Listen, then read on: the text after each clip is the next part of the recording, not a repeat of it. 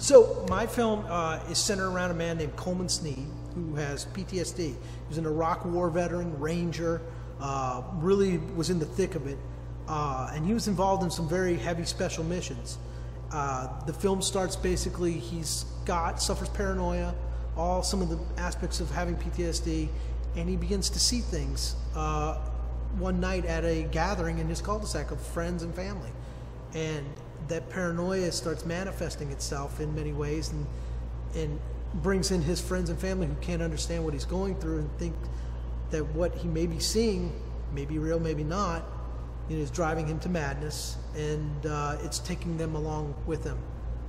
And it's something that I've actually personally witnessed as somebody who I knew who had suffered from this kind of trauma that's very real. And I took that and found a way to create a story that I think that can engage people, to really have a discussion about PTSD, and also what's going on in our world today, and where our place in America and what we're doing with our awesome military, and how much do we push our citizens, soldiers who are constantly having to do these tasks. But I tried to bring something that was more fun, that I think the audience would love to see. And I don't want to give away endings and surprises, but I'm a fan of, like I said, Christopher Nolan. I like M. Night Shyamalan. These are, of course, John Carpenter is almost like a father to me. So with all those influences, I try to incorporate a little bit from each to create something that I think, once again, I think people would really love to watch. I think it's scary. I think, one of the things I've had to witness is somebody who's, the horror to me is somebody suffering that kind of disease. What does it do? It brings in, they do things that are not, they're a little bit out of their, how can I put it? They're really scary when you see somebody going through that mania, that they're out there. They're all of a sudden, people are involved, like law enforcement. Those are scary things to this day. Even though you shouldn't be scared of the police, you don't know what's going to happen. When you start seeing weapons drawn, people are starting to go through this angst. This particular subject that I knew, you can see it, and you're like, oh my God, what, it's just a matter of one bad decision. You could have blood on your hands, and it could go both sides. A cop could die, he could die. Maybe a citizen, somebody, a neighbor of mine could die.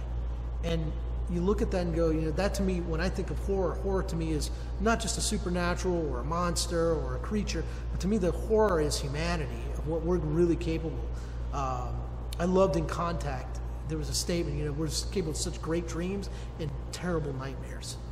And I've always been drawn to the darkness of humanity. You can look at through the ages all the way from going from either Hitler, or if we're talking in Vietnam, where we were blowing up people with Agent Orange and different things.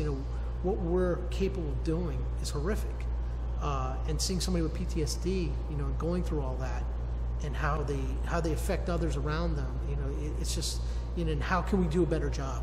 At the end, I think horror should teach a lesson. I think it should be something that tells people that they're not aware of, that is out there. Maybe, like I said, once again, not something so supernatural or a creature or a monster, but there's an underlying tone of reality that has to be addressed, that we need to talk about. And I think we're going to see in the future, there's more and more of these citizen soldiers with PTSD that are coming out. We've been fighting these wars for a long time. Whether they're needed, that's not my place. So I'm not asking that question. I'm asking, what are we going to do with these individuals when we have the VA system not quite yet where it needs to be? What are we going to do, down the line, years? Because this is not going to go away for them.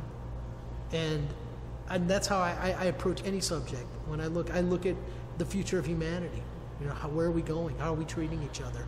What's going to be for my child? And I think that's the end game. What is it for our future children? What mark do we leave? What did I do to help out? real beautiful thing that I got lucky. I used this website called Short Film Texas, and I happened to luck an individual named Tom Moore. I casted, who was my technical director and cinematographer, military, and he brought a lot of military people as part of my technical crew. On the flip side, he recommended one of the actors named Giacomo Knox. He played James Matley. He was a Marine. He was in Desert Storm. And Eric Hansen, the lead, he was in the Navy. So these individuals do bring about a sense of authenticity.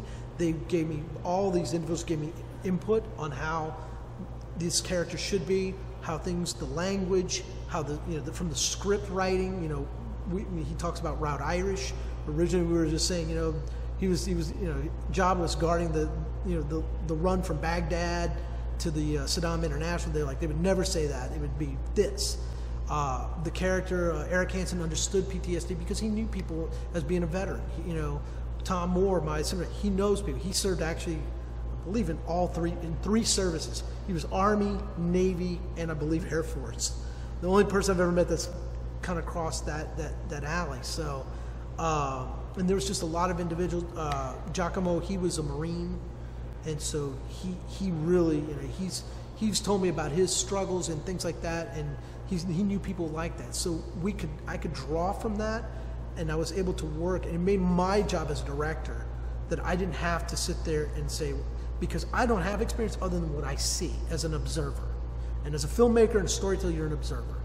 And I can do my best, but at the end of the day, it makes it so much easier if you have somebody who's lived that life. They can actually, and that's what Eric brought that. And I introduced him to one of the individuals who did actually suffer from it, and so he could kind of get a composite a little bit, but the composite is of several characters, several people I know, which I think a lot of directors do when you're writing, especially writers and producers. When you're thinking of an idea, you're drawing not just from one individual. You want to kind of bring in a few different things to make a different kind of character and to really give it some depth. And that's my approach of when I wrote this. And I actually wrote this because I was at Austin Film Festival, and just like any film, what's great about a film festival is you get to learn from others and you listen to the knowledge. And the biggest thing I got to learn was not from a horror director, but from a comedy director, producer. Everybody Loves Raymond, the producer of that, told me, he was telling the whole audience, and he even told me, he said, make sure you go film something. Write something and film it. And find, you can find people and make a budget. It doesn't have to be a whole lot. And you will find good people out there who want their shot, they want a chance. And if you've got a good story and you put your heart and soul into it and really think it out methodically, and really, my most important is I want to entertain people too. That's a big thing for me. It's not just preaching, but also I want to entertain me. And that's why we're in this business. And once that all comes about, you get cul-de-sac. That's what happens. And it was my first time ever directing. Never did it before. And I had but I understood having a great crew really makes the difference. And we went through late nights of shooting, and every minute was awesome. Crazy fuel Red Bull times. I loved it. It was cold, it was windy. You experienced everything that could ever go wrong in a film. You just adjust and you do your best with what you got, and without sacrificing, quality. And then, as you know, Kevin, editing will take care of a lot of things in post. So, and there was a lot of that. There was a lot of trial and error in the editing. I never edited before. I had an editor. I had to learn how to communicate with an editor. With sound, I was blessed to have a man, my producing partner, Jose Pimentel, who's in LA, who's a professional, who's done many TV shows and things, and he's been a mentor for me to guide me. And I didn't have somebody who could score music for me. The person who I had, unfortunately, couldn't do it. It just happens. And I asked him, give me a recommendation, somebody you might know. And then he said, you know what, I like your story. Let me do it. And I said, yeah. I said, and then he started telling me about things that we should change this in the editing process, and this should happen here and here. And you take those advice.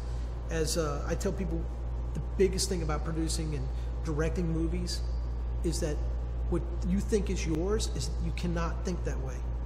You have to learn that it's a collaborative process, and you have to be willing to listen to everybody's valid opinions and work with that, as much as you can. And that's what I love about this. And creating horror to me was one of the easiest ways that I could quickly make something within my own budget. I could create something that people love.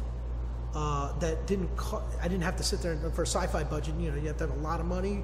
You have to have a lot of effects. With horror, you can go out there and just make something, and it can be great. At the end of the day, we all have a little bit of a darkness in us that we see, and we can relate to it. And it could be a simple 1-minute film where somebody jump scares you, or it could be a horror film about you're documenting a horrific crime, or maybe something the government's doing, that's to somebody that's bad. That's how I see it. Currently, we are actually working on a comedy. We have a comedy we're working, but actually called the SAC. We're in negotiations with a current company that's they're a very large media and entertainment company, and I'm not allowed to say who they are. It's because we're working with their development team. We've already had meetings, and we're getting ready to start giving them the rest of the whole Bible, you could say, the show Bible.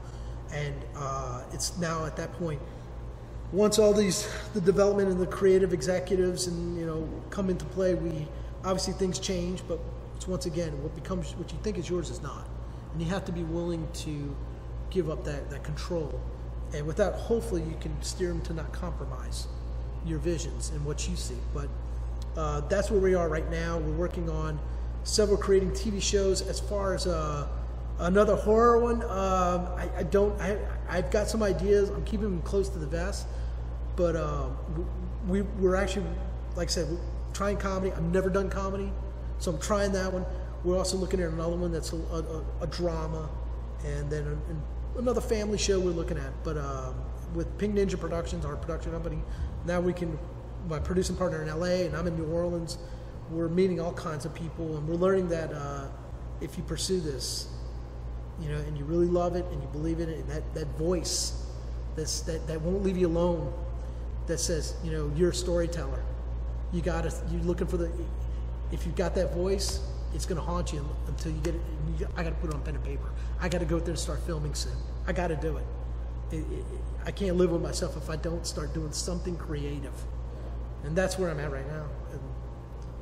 And then, of course, I'm here at this awesome film festival. I'm so thankful for you, Kevin, for that as well.